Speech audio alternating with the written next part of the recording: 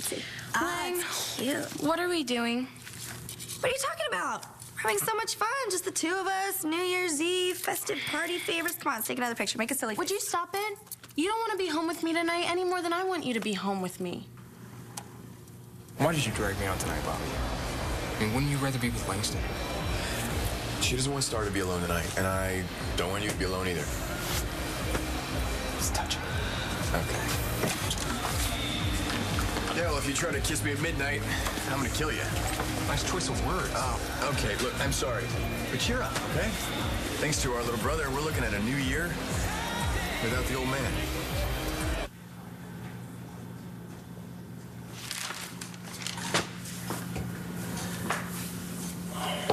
Nate? Danny, you promised me you were going to go to that party in Angel Square tonight. Yeah, well, my mom pulled some strings. I'm going to get out of here? No. Sorry, I wish. But since your arraignment can't happen until after the holidays, they're gonna let me spend New Year's Eve in here with you. I don't want you to.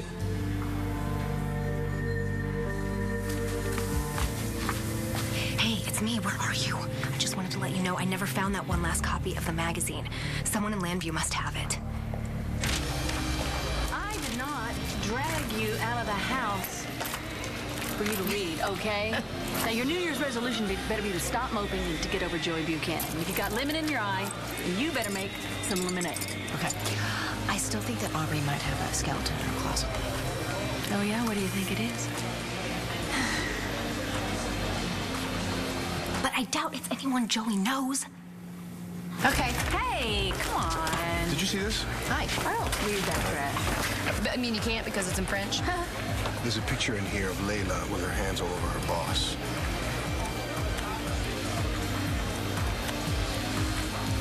So don't worry, okay? I'm convinced Joey won't see it. Aubrey, what is it that I'm not going to see? Hey, don't the felons know you're trying to get married? Didn't stop them from hitting Landview Bank and Trust. Inconsiderate bastards. You should have Nora attack on special circumstances, no chance of parole. I'll think about that. Well, we're a few hours late. But this is it, dude. You're marrying Natalie tonight. Brody called. He and John are finally there. Oh, why would I think that John would be on time for our wedding? Cops. I know. Natalie, this is it. You're marrying John.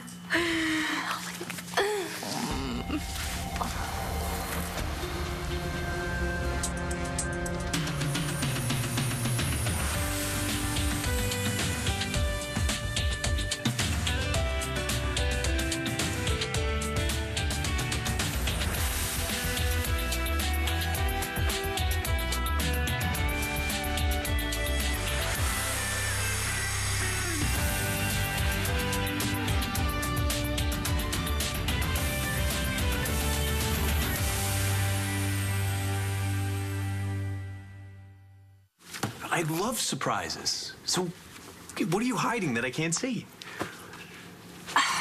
My wedding dress.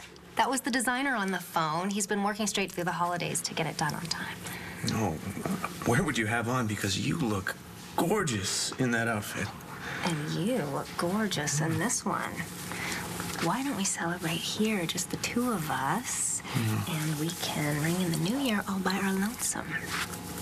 I kind of told Kelly that we'd meet up with her. When did you talk to Kelly? We're at the gym. No, don't go all green-eyed on me. I mean, the real reason I want to go out tonight is so that I can show you off. She had an explanation. It was a lame explanation. Now, I'm really starting to wonder if it's work that's keeping us apart. Maybe it's this guy. To our first year on Earth without the old man. Come on. Cheers. You're still stuck on Star. Is that the problem? Yeah, I'm stuck on Star, but that's not the problem. Then what is?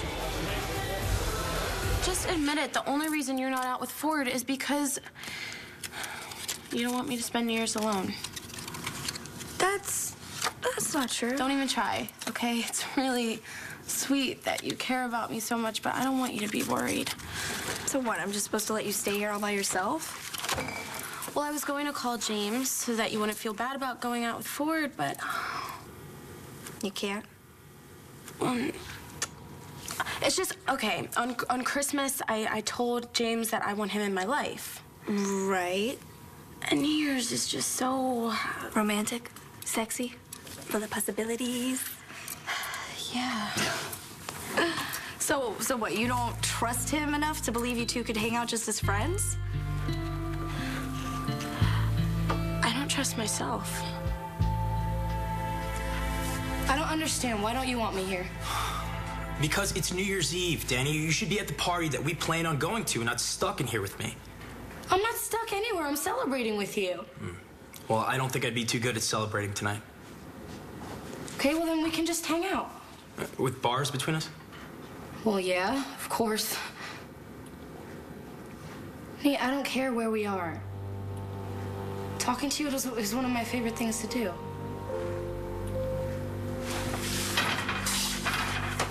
But I don't want to talk about why I'm here. Why not? Because you didn't really kill your father? Think the charges against the Solinger kid will stick? Are you seriously thinking about who killed Eddie Ford right now? No, not really. Okay, whatever calms your nerves. I don't know if it does. You know, I don't know what I'm supposed to be thinking or what I'm supposed to feel. What do you say before a wedding? Do you remember the rings? You got the rings, right? For the 10th time? Yeah, I've got them. I've got your back, John. I know. Yeah, man, I know.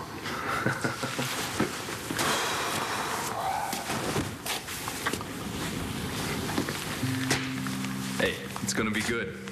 It's gonna be great. Yeah, I know. I just keep thinking something's gonna happen to take it away. You're nervous. Why am I shaking or something? Oh, I can just feel it. I know, but I'd be 10 times worse if you weren't here. Well, you have no reason to be. What could possibly go wrong? Is it true? Is it true? Hitch tonight? Who told you guys? We just dropped Shane off with Charlie and Vicky, and Echo was there, and she told us. Yeah, well, John and I just decided to go for it. I hope you guys can understand. You know, with Jessica and Joey getting married so soon, John and I just decided to do a small wedding with just us and the witnesses and the judge. We totally understand, don't we, Rex? Whatever makes you happy. You deserve it. Thanks. I'll be right back. This is fantastic. Congratulations. Thank you. Are you sure Mari's not going to cause trouble? Well, I'm just gonna have to believe her.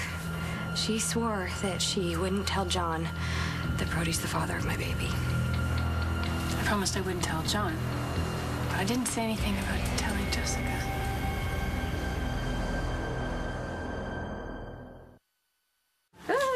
It's freezing in here. Oh, can I shut that door? Yeah, go ahead.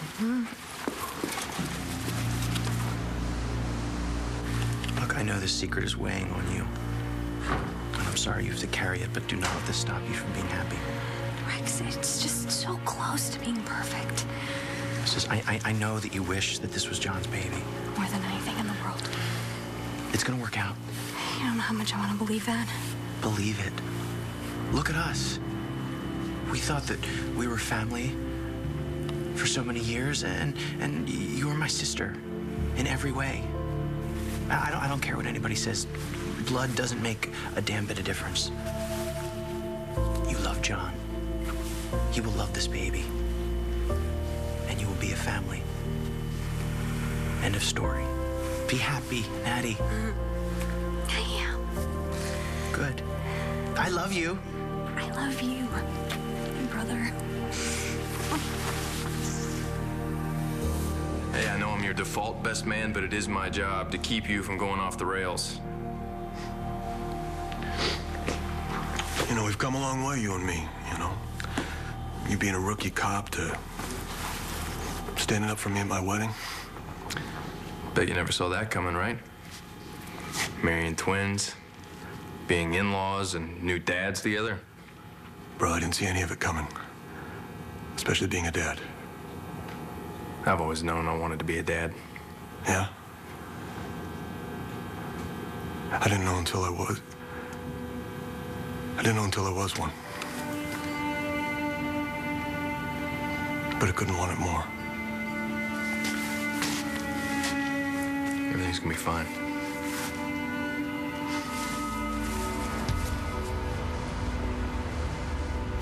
Have a great wedding. Can't wait to see the pictures. Oh my God, the pictures. It's okay. I have a camera. See you later, you guys. Bye. Bye. What would I do without you? I have no idea. What's this? Open it and find out. Oh my God, Jess, this is beautiful, but it's yours. This covers all your bases. Grandpa gave it to me for my sweet 16, so it's old. But I'm giving it to you now, so it's new to you. But it's actually really borrowed because if you have a little girl, you're gonna give it to her on her sweet 16. And of course, it's blue. Jess, you can't give this to me. You love this. Listen, I got lots of presents from Grandpa, but you didn't grow up here, so you kind of missed out on that. Anyways, this doesn't even come close to expressing how grateful I am that you're my sister. Wait a minute. I thought you didn't think of James as anything more than just a friend. I didn't say that. I just really miss Cole. And I feel bad that you were babysitting me tonight instead of going out somewhere with Ford. Yeah, well, that wasn't gonna happen. Why not? Don't tell me that you guys are fighting. No, not even close. That's the problem. Oh, like you said, New Year's is romantic. Yeah, well, it's more than just romantic. It oozes sex, and I'm not ready for that yet. I need to be absolutely sure that Ford's not gonna hurt me again. Hey, Lang. I know that you're worried, but I think that you should go for it. You never know when that part of your life might get taken away. Sorry.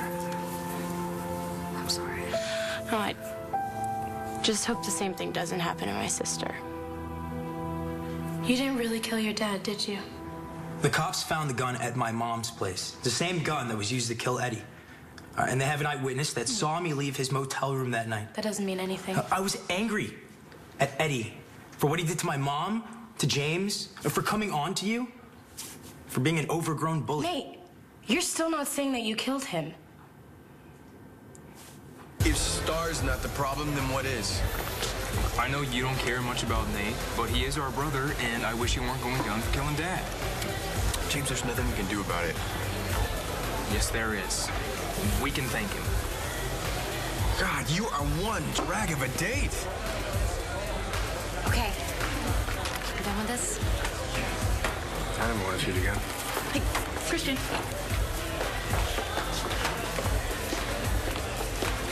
Reading on New Year's Eve. Well, it's a good thing we showed up. We have to rescue Kelly from spending the night with her nose in that magazine.